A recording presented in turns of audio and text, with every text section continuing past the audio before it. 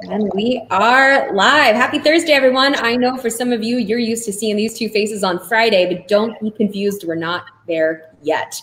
It's only Thursday. So close.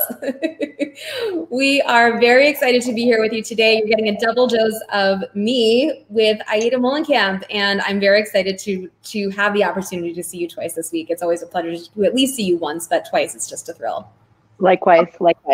I'm very excited about this week because we're talking about one of my favorite things, which is starting to get into the appetizers. I probably would want to eat in like all apps if I could. I was going to ask you if you're that kind of person, because I'm that way too, where I could make an entire meal out of nothing but apps. And I think, with the ones that we've got right now, that's a pretty solid thing that we could do, right? I agree. There is basically a little amuse-bouche, hors d'oeuvre, and main course going on today. So we got it going on, and with the wine too, actually. So I'm very excited about this. We've got all of our bases covered, and as you're thinking about holiday planning, you can choose to use one, all, some, a mix of everything, and sort of play around with it. But really what we wanted to do today was give options more than anything, and just sort of outline an approach to what is going to certainly be a very interesting holiday season. Some people will be doing it in smaller groups. Some people are sticking with their norm and doing it with larger groups. And so I think you've done a wonderful job, as always, at bringing some recipes that can sort of have some multifaceted strategies to approaching this holiday season, right? Yeah, definitely. And I'm really looking forward to just like the mix that we can do, because what's really fun, especially here in November, what's really fun is that here in California, it's the end of avocado season. So I might have thrown an avocado in one of our dishes. And then it's also the beginning of our winter produce, right? Like we have so many amazing greens that come from here. We have so many great citrus. And so I kind of try to make you something that has a little bit of all of that. And I'm very excited about the wines you chose, because just like these flavors, they're from all over and all kind of a mixed bag, but very, very delicious. Yeah, and a few unexpected choices, I think, and unexpected things from California that we don't always think about being innately California, i.e. probably the first one we should start with, because I think you've gotten to know me pretty well by now and know that any excuse to eat caviar and oysters is a good one in my book. And I think you gently nudged me hey, I see you asking for this a lot. So let's just incorporate it. I got you. Well, here's the thing is, and forgive me if I'm repeating myself, but one of the things that I think is so special. So as you know, I come from a huge family, and so our holidays are 40 people minimum. And it's really hard to splurge in that context. We try to a little bit, but I think what's so special about this year is you can go with the flow. And if you're going to do a smaller group, you can splurge. And so one of the first things we're doing is splurging with caviar, because it got requested. So this is our first little bites. Yes. How very exciting. You've got the accoutrement. I do not, but that's just a combination of laziness, and also we've got really delicious caviar. So yeah, we do. Actually, I'll get it out of the fridge if you want to introduce it, and we can show it if that's cool. Yes, that was good timing, me taking a bite. So we've got Tsar Nikolai caviar, which sorry about the light here, but the Reserva, and it's very creamy, salty. The texture for me is everything. Caviar, it's definitely flavor, but it's wonderful that creaminess sort of blends perfectly into the creme fraiche and the potato, and you get just that hit of brightness. It was funny when I was making these potatoes, I was I should sprinkle some more salt on this. And then I was oh no more salt. We've got that covered on the other side. And so, of course, no caviar, potato, salty situation would be complete without a little sparkling wine. So I'm going to open this if you want to talk a little bit about what we got. Sure. So just to clarify, everybody thinks Caspian Sea when they think of caviar, but if you eat caviar a lot, you probably realize there's been a big push in the last few decades in order to make it sustainable, because it is something that can be quite sustainable when it comes to farming. And so Tsar Nikolai is California. It is from Northern California. It's a collection of sturgeon farmers, so same fish that would be used over in Iran, over in Russia, in the classic styles, but extremely sustainable. And one of the things that I think is really important, just to remind everybody, in case you haven't had caviar in a while, you do not want to use any kind of metal with the roe. Okay. So if you order from Tsar Nikolai, actually a lot of caviar producers, they will send you a mother of pearl or some kind of appropriate spoon. And as Amanda was saying, this caviar is really delicious. We got their reserve, which is the top of the top. So you could completely just go like very traditional Russian style and eat it off the spoon, give every guest spoon and their own portion of caviar and bubbles. Russians would do vodka, obviously. We didn't want to overwhelm it. So instead of blini, which are like the classic buckwheat pancakes, also because I wanted something gluten-free, we made smashed potatoes. And so it's a smashed potato, creme fraiche, a little bit of dill, a little bit of diced onion that, as Amanda knows, I'm a fan of taking diced onion, putting it in ice water, and then it mellows out the flavor. And the whole idea here is we really want the caviar to sing so that the main flavor profile is the caviar and the bubbles. And everything else is just like icing, but not icing that's overwhelming on the cake. And in the recipe that we have on Salt and Wind, you could either boil these potatoes or boil them and then roast them. But as Amanda was saying, if you roast them, don't add too much saltiness. Don't add too much. Don't let them get super, super crispy. It's just to give them a little texture. Okay, so Amanda, you talk. I'm going to have some caviar. Yeah. Oh, please do. Yes. So, I mean, I obviously I love caviar, but caviar and champagne is one of those things that we just, when I think of celebration, I think of holidays, and I think of decadence, I always think of caviar and champagne. And so I love that we've, sort of California-ized this, as we always do, and gotten caviar from California. And then, of course, one of my favorite sparkling wine producers in California, this is Caraccioli from Santa Lucia Highlands, which we've talked about many times, I think, thus far. We've had a few different examples. We've spent some time here, but I love the Santa Lucia Highlands. This is a place of you go through, if you've ever driven through SLH, you will notice a couple of different things. One, it's quite different than going through like Napa or Sonoma, maybe more so Napa, but like regions that are, densely populated with vines. San Luis Islands isn't really that way. It's much more diverse with tons of different agricultures. So I think I've said this before, but like literally you'll see like grapevines, lemon trees, kale, artichoke, like all in, like if you're driving, all in like your sight line. It's kind of crazy.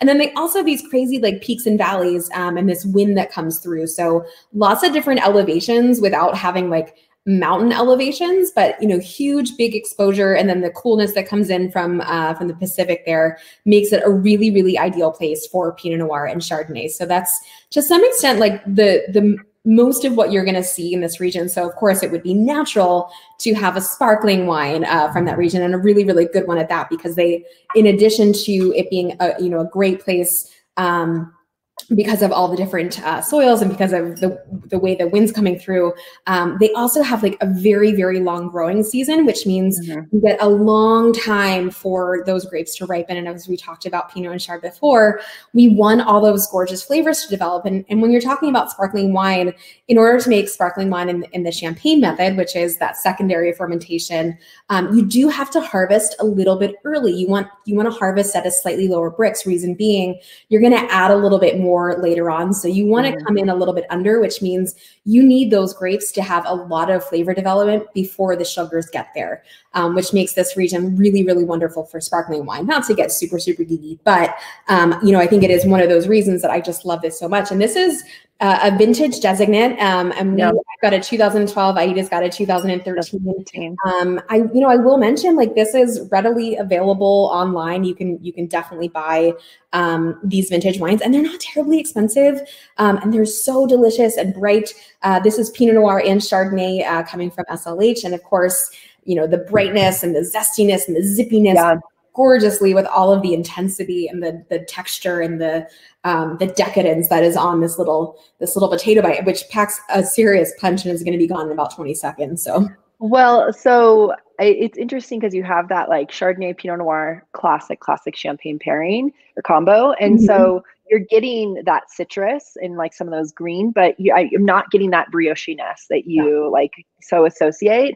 And I have to say, I prefer that clean, like slightly leaner to go with something like this. Cause again, like not wanting to overwhelm the caviar itself.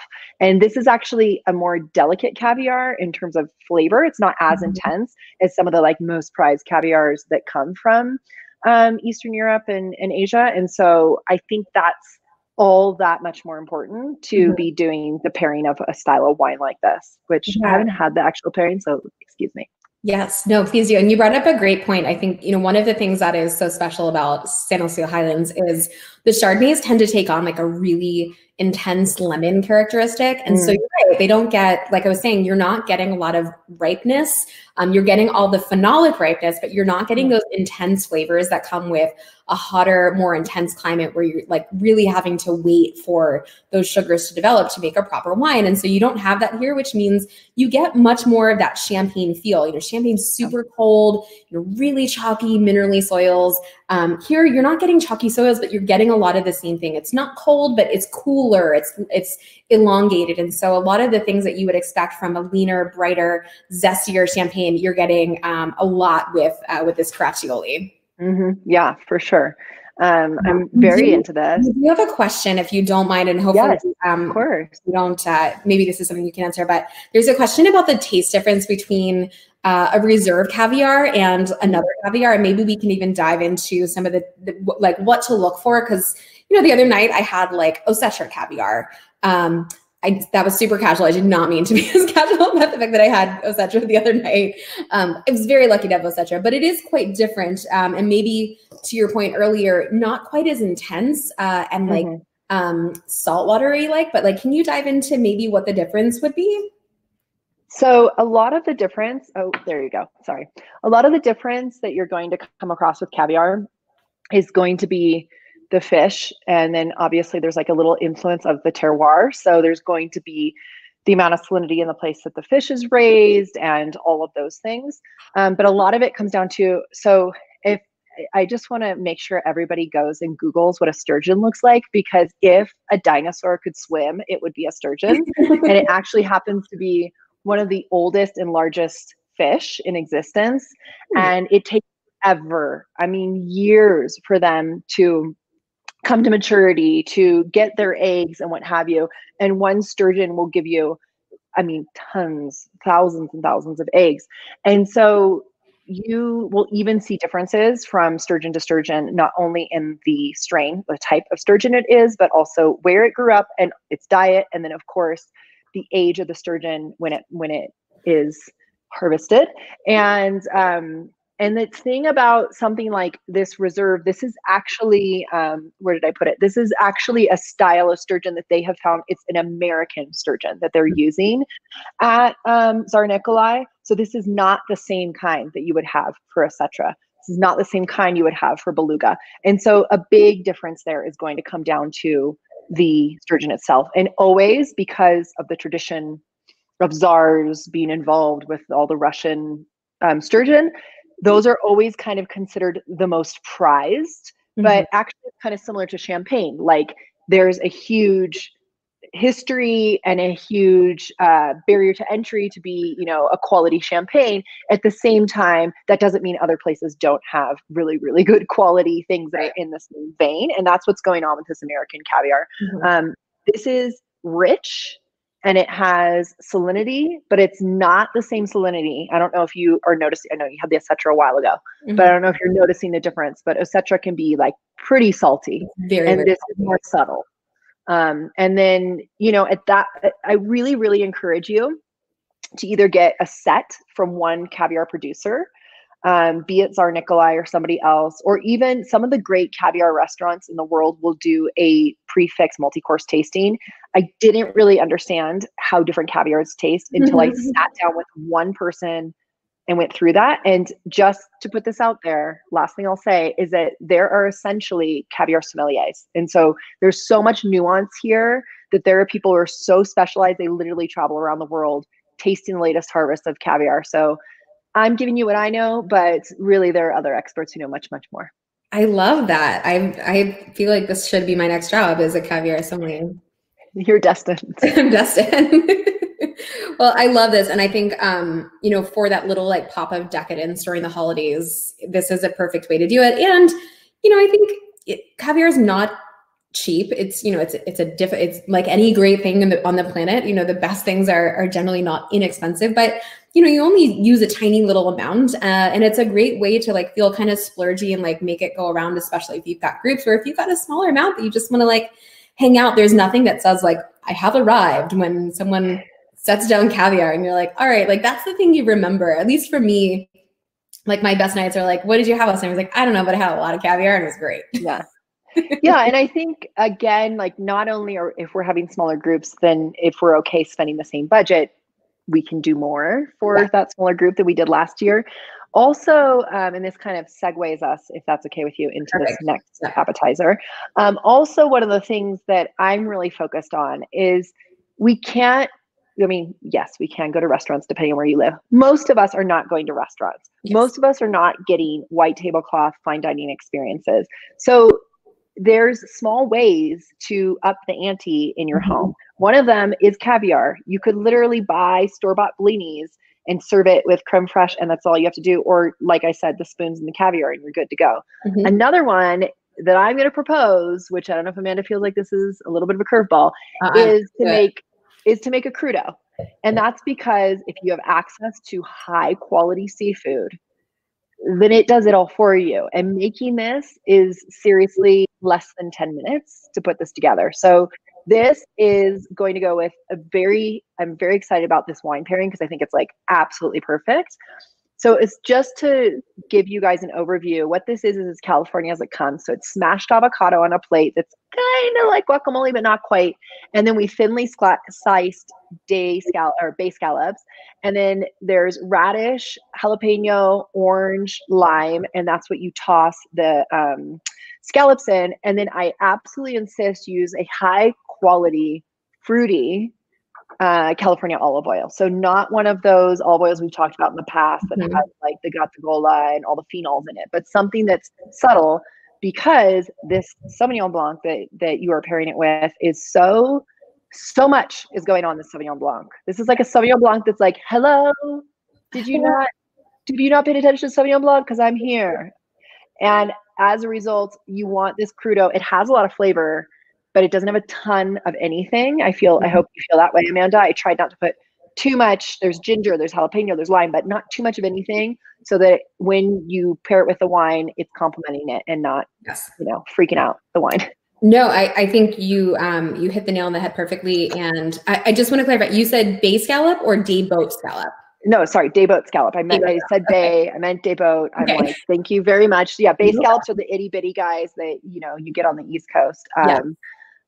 I've never really enjoyed those. I'm sorry. No, I'm not so into them either. I have to tell you, I was having a moment on Saturday. It was Halloween, and I was like, I'm just like kind of bummed, like Halloween isn't really happening. And so to your point earlier, we don't have a lot of opportunities for decadence this holiday season, and I guess to some degree I include Halloween in that. But I was like, I just like need a little like something fun, and so I went to Whole Foods in Napa, and they had these beautiful day boat scallops and oysters. And I was like, you know what? I am going to splurge. And I have to tell you, for one person, it wasn't that much. It was like $1 oysters and the day boat scallops. And it was like, $20, which, on a Friday night, like by yourself, probably less than me ordering food from like Seamless. But a really good way to feel a little bit splurgy. And I think, that is sort of the theme for me this season, is like, I don't have the opportunity to be going out a lot. And so I'm trying to find little ways to small splurges. Yeah, because I think, for me, and I'm sure for you too, like going out to eat, food, wine, these are comfort things for me. And I think for a lot of people, I think that's not to be ignored this holiday season as you're spending a little bit more time indoors and a little bit more time at your home. Don't discount the fact that like those things really make you feel good. And so many times, this is about the flavors and it's about the pairings, but this is also about like emotion and a feeling, and food can often, bring you a lot of joy in ways that you kind of didn't really expect. And I just tell that story because it really did sort of brighten my day as I was like, Halloween was setting in and I was like, I'm not really doing anything this year. Well, and if I can just say one thing about buying fish for crudo, you need it to be uber fresh. So make sure you go to somebody you trust, tell them that you are going to, whether it's sushi, whether it's crudo, whatever it is, even ceviche, tell them that it's going to be used for that. So they give you the absolute freshest. And in terms of splurging, this can be made for, I would say this is a portion for like 2 to 4 people, depending on how many other apps you have going on.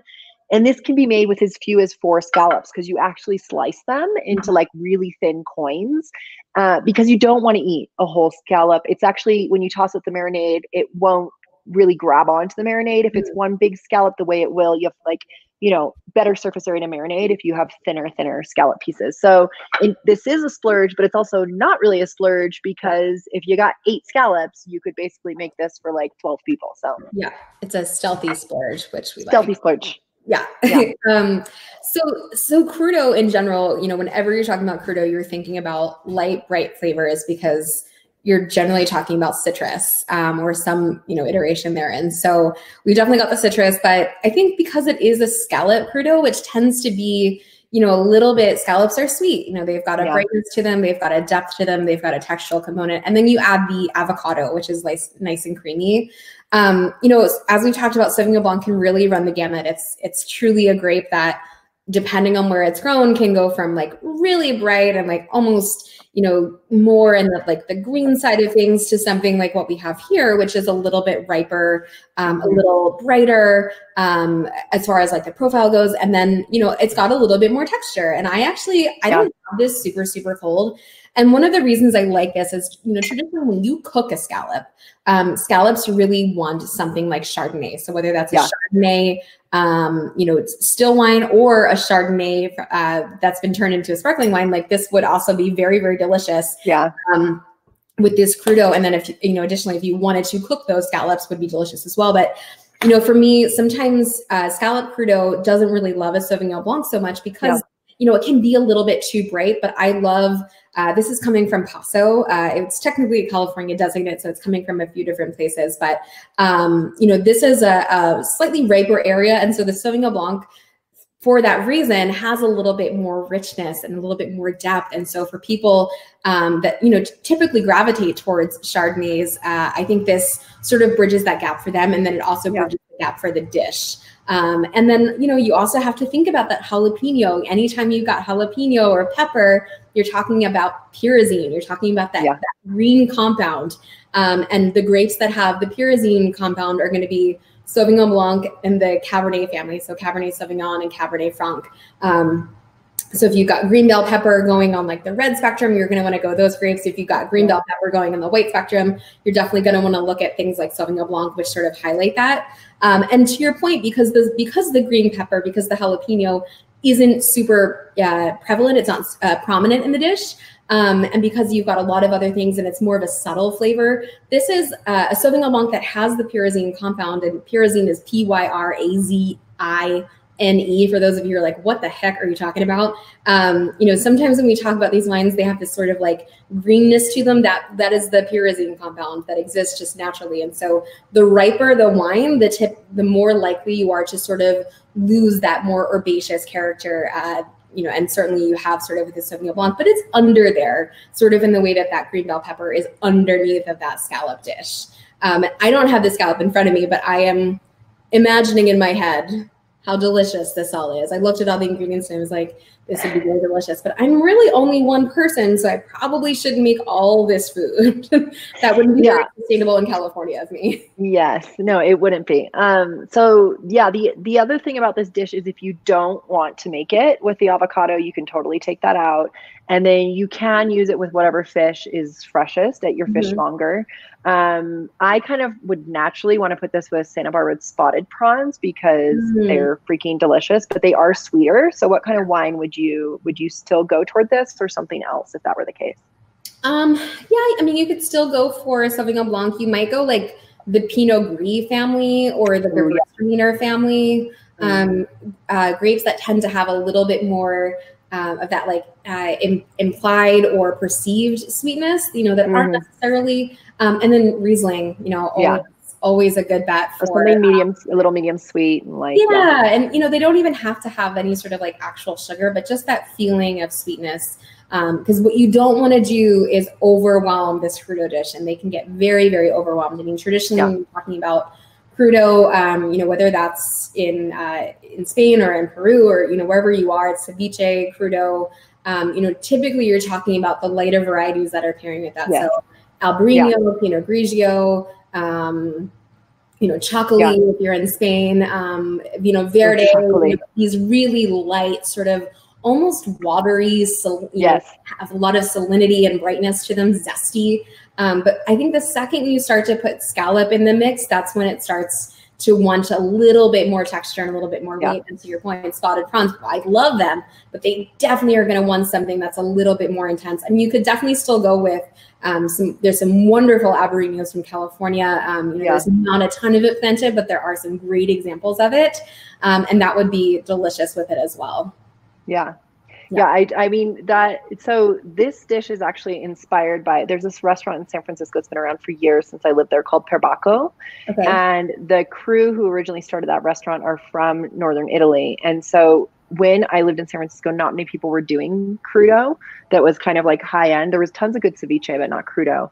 And so this is not their dish by any means, but it's just kind of like very, very loosely inspired by it. The Pinot Grigio is exactly what I come to. Is like, I always think about, even though those guys are from Piedmont, the closest ocean area is going to be Liguria and the coast there. And it has that Pinot Grigio that's like, you know, has a little bit of salinity going on in it.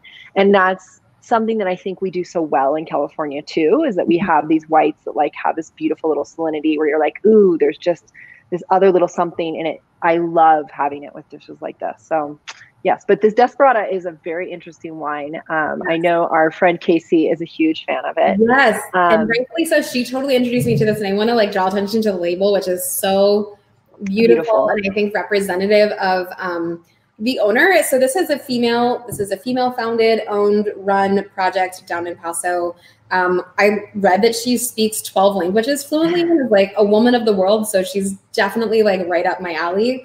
And it does show you. I love labels that like actually give you some great information. So, I know this is good info. It shows you all the, it's really hard to see this light, but it shows you all the vineyards. It shows you how many cases were made, you know, specifically what the variety is. And then it gives you like a little bit, well, actually not on this one. I thought I gave you the story, but yeah, you can get the story on the website. And I think it's, you know, it's a beautiful, beautiful label and such a fun wine and a great expression of Sauvignon Blanc, which I think, you know, so many times I love Sauvignon Blanc. Actually, that's a lie. I don't love Sauvignon Blanc. I love good Sauvignon Blanc.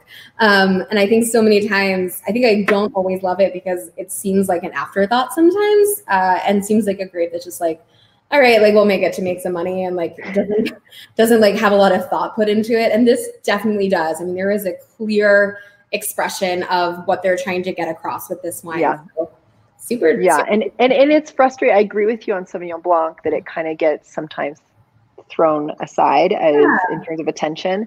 And it is frustrating. When I went to culinary school, I lived down the street from a restaurant that was like all they did was Sancerre food and Sancerre, like for Loire food and Loire wine. So it was like literally only Sancerre on this menu.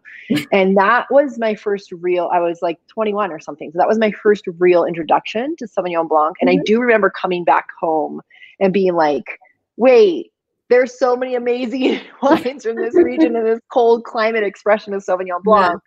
And granted, that's years ago, and people have really upped the ante with it. But it is a very commercial grape. So I think, you do have to know the ones you love, and this is one we love. So. Yeah, and God bless Sancerre for bringing Sauvignon Blanc to the. I think that Sancerre craze is definitely what moved us all in the right direction of loving Sauvignon Blanc and it getting better here in the United States. And for those who don't know this, Sancerre is a region in the Loire Valley that is famous for making Sauvignon Blanc. And if you order a Sancerre and you just say Sancerre, you're going to get a Sauvignon Blanc.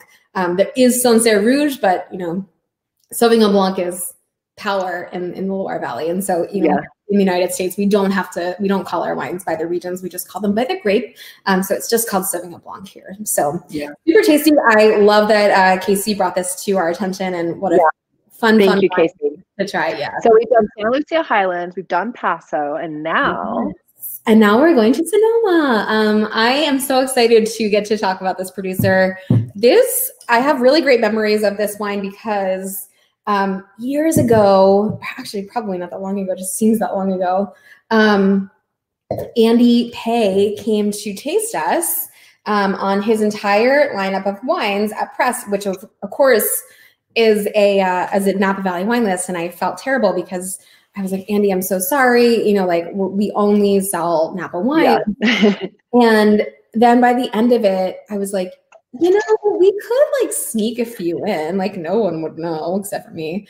So we did. So we ended up bringing on 3 or 4 SKUs of Peay, which is family owned and operated. So it's Andy and his brother Nick and Nick's wife. They own and operate it. Nick is a winemaker. Andy's sort of does all the things. He's a former, I think he was a sommelier, but former wine industry guy that now focuses solely on this. And they do a beautiful, beautiful job with all of their grapes, like Chardonnay, Pinot Noir, Syrah. I think we actually do Sauvignon Blanc.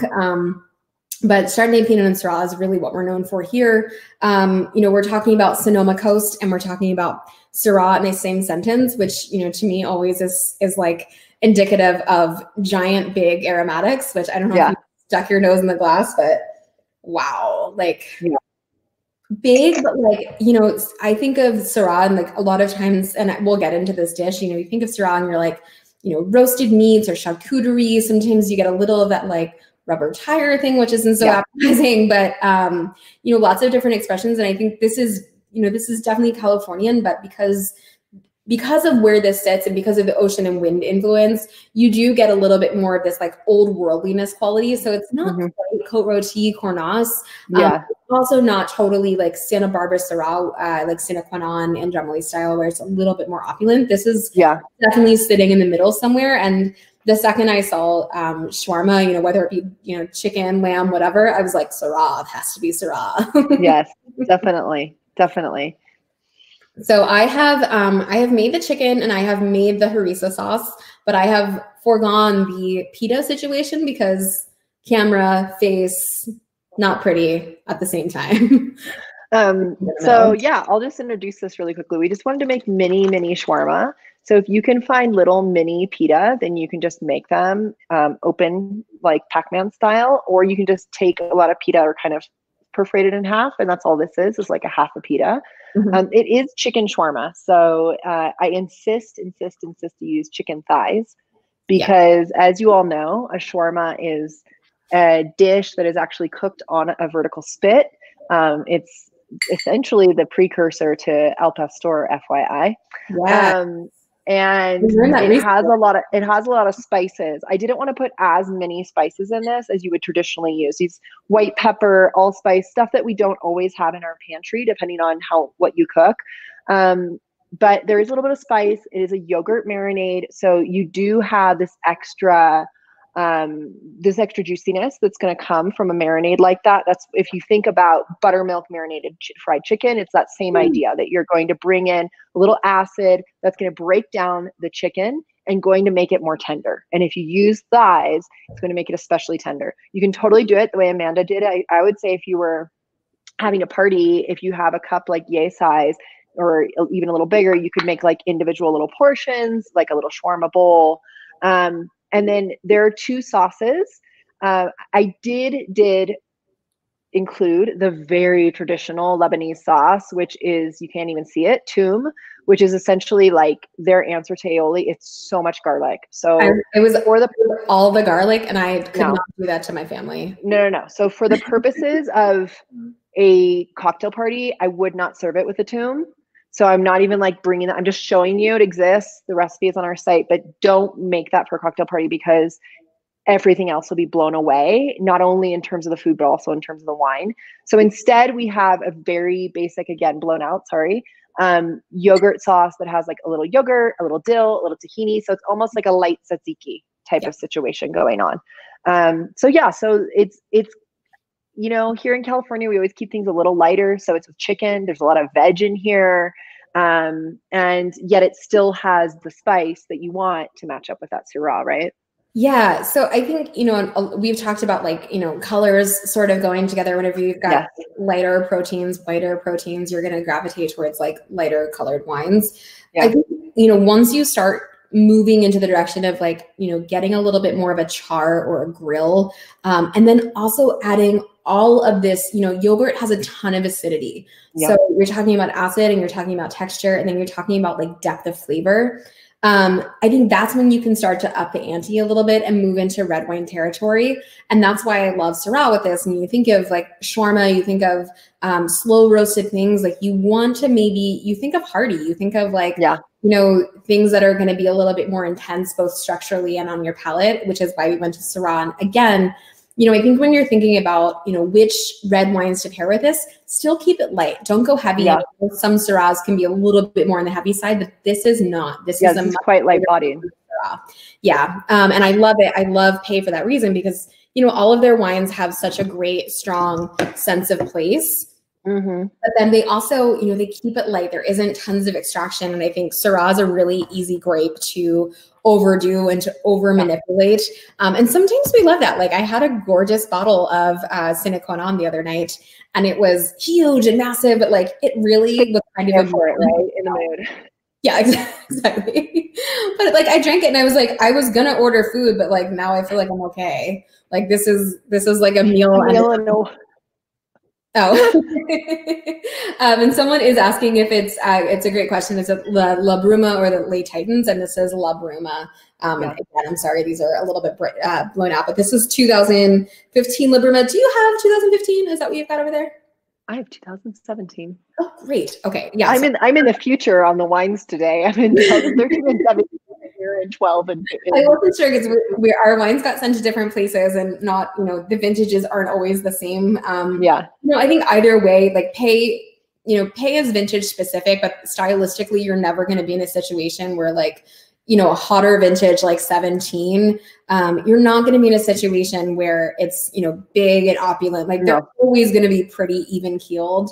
And I just love them so much. They've got these like crazy marine soils. And if you've ever seen their scallop shell Pinot Noir, and like, it's literally like, there's like scallop shell, like crustaceans, like in their actual soil. And so I don't know if it's, you know, we talk about all the time, like, is it confirmation bias that we know like the stuff is in the soil, like that leads us to think that maybe it, you know, ends up in the wine, but like there is a real sense of minerality and a sense of place. And these wines are really unlike anything else.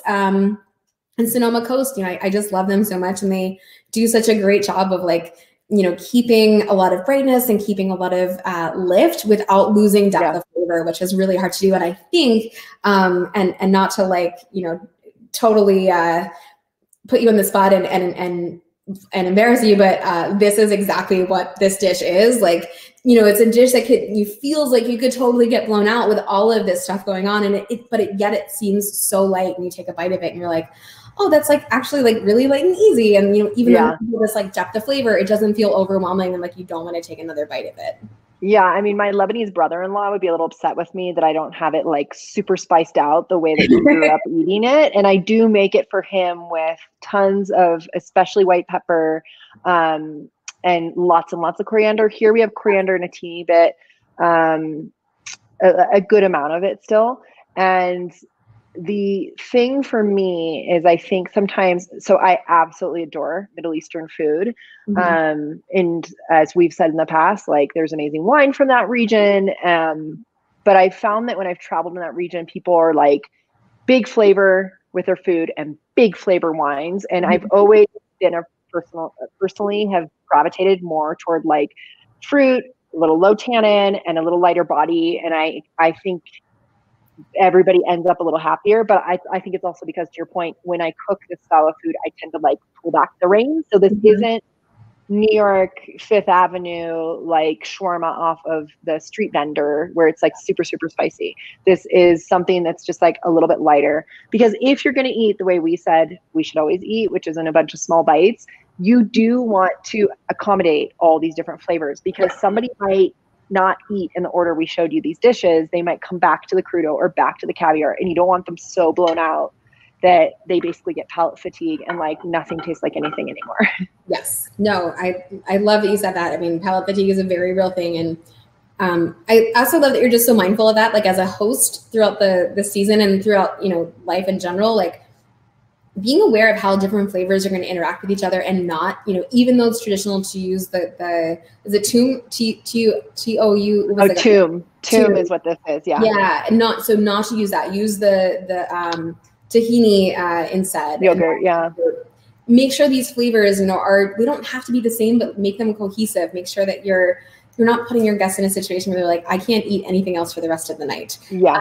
And, you know, same with your wines. You know, I think these are 3 different wines that you could definitely serve together, apart.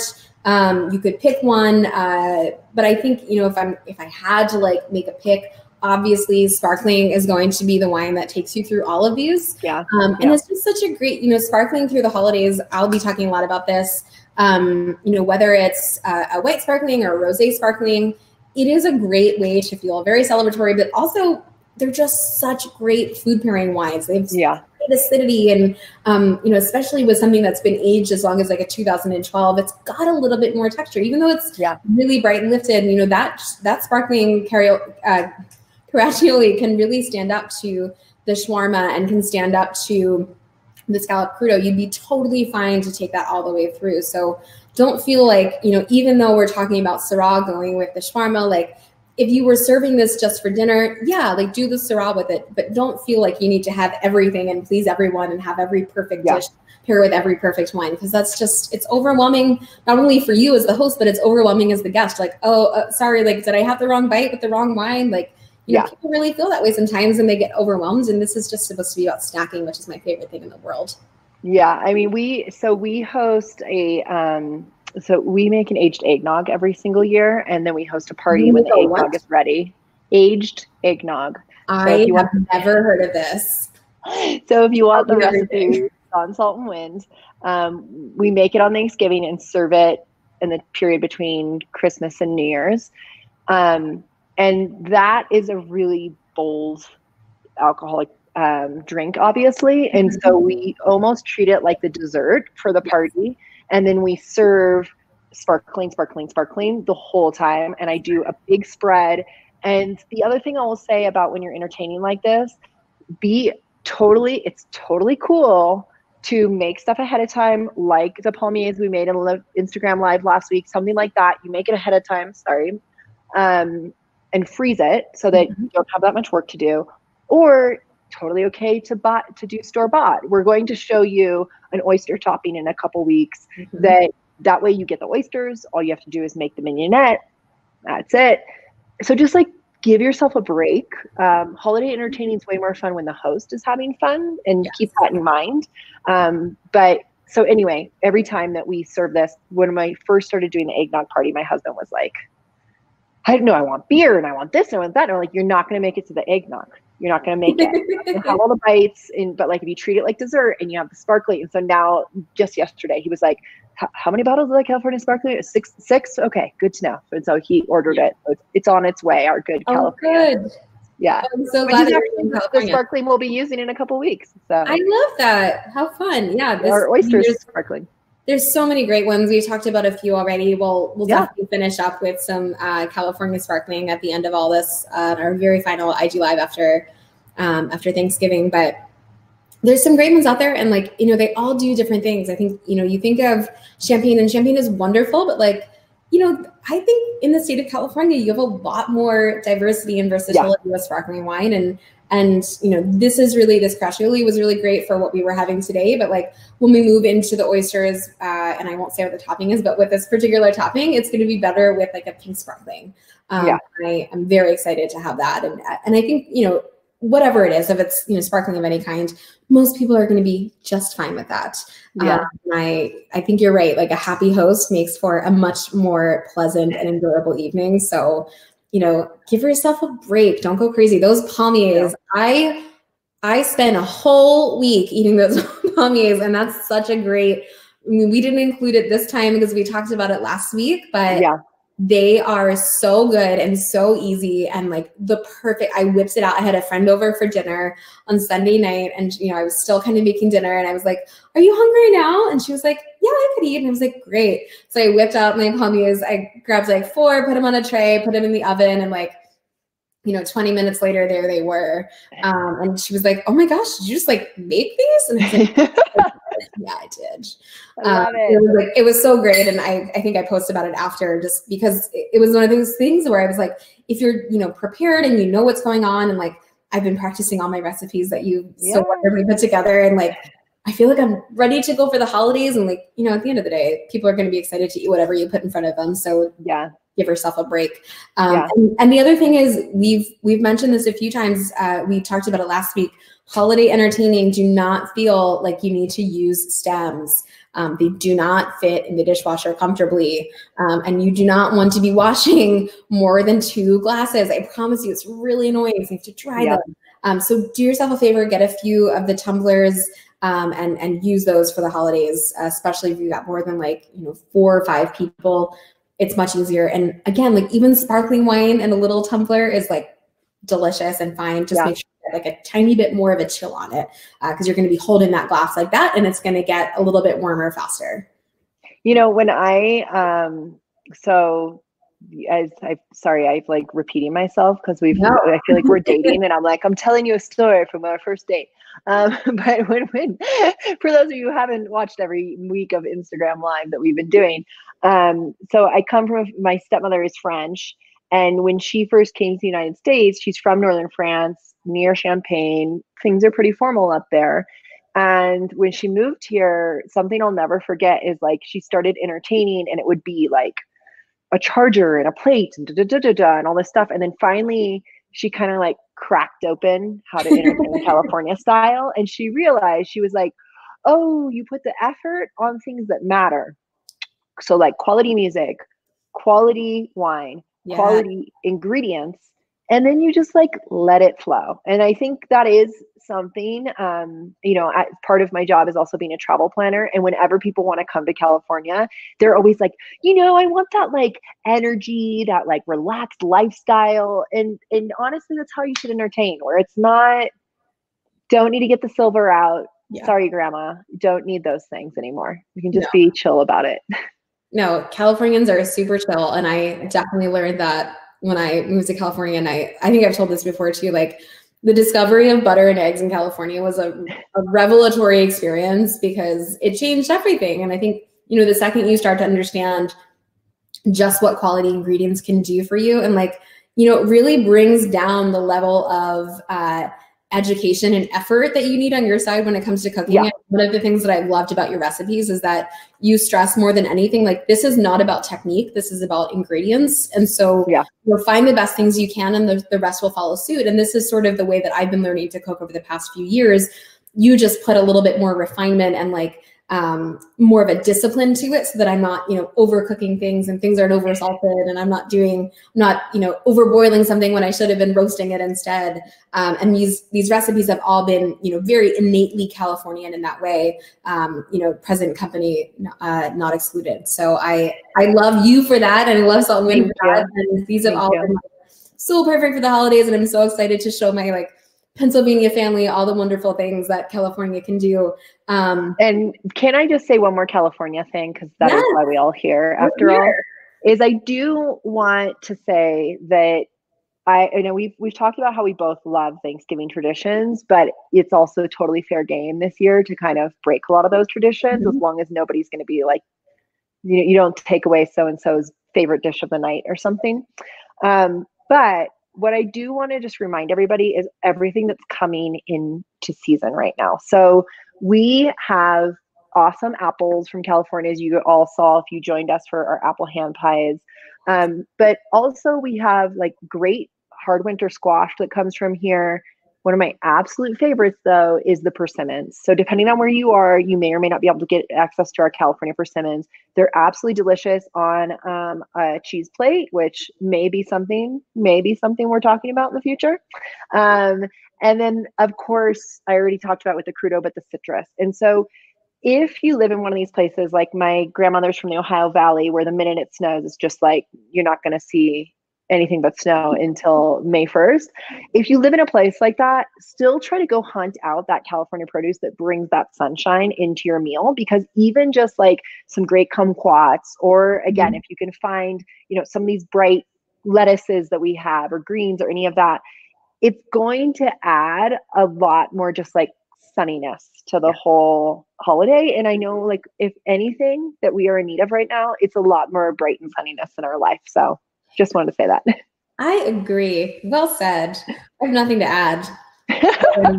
Buy all the wine and buy all the produce. And remember, you can order caviar and all these great things online if you need to, and you're stuck in Ohio without persimmons and kumquats. I love you, Ohio. Round on the ends and high on the little. I love my Buckeyes. My parents met at Ohio State, so that's why. That's very cute. Great. So do we need to do a recap, or is everybody good on what we served? Yeah?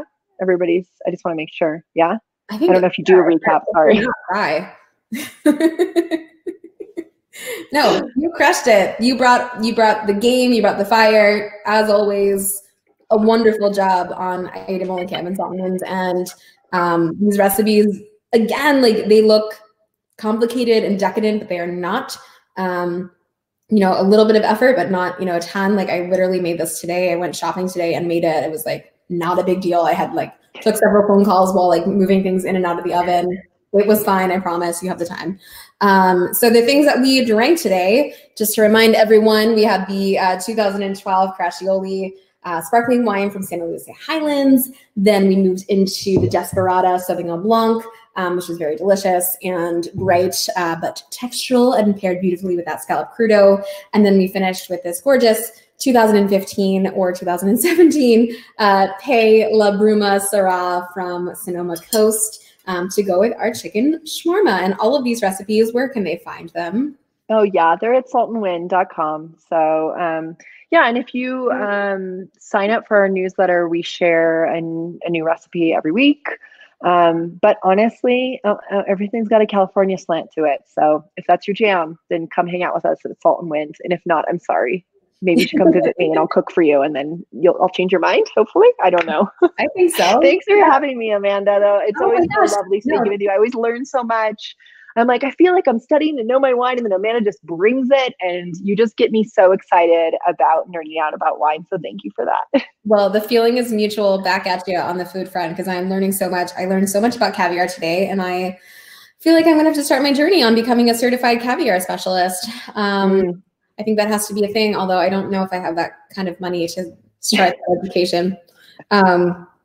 But yeah, so we had Tsar Nikolai caviar, those 3 wines, recipes on Salt and Wind, and we will be, the 2 of us will be back tomorrow. Usually I'm like, I'll be on IG Live with Aida Mollenkamp. You've not met here. Now you've met her. She's here. You get to see us do this all again. Tomorrow on IG Live, she'll be taking over California Grown's channel. I'll be taking over California Wine's channel. It'll be Friday. It'll be fun.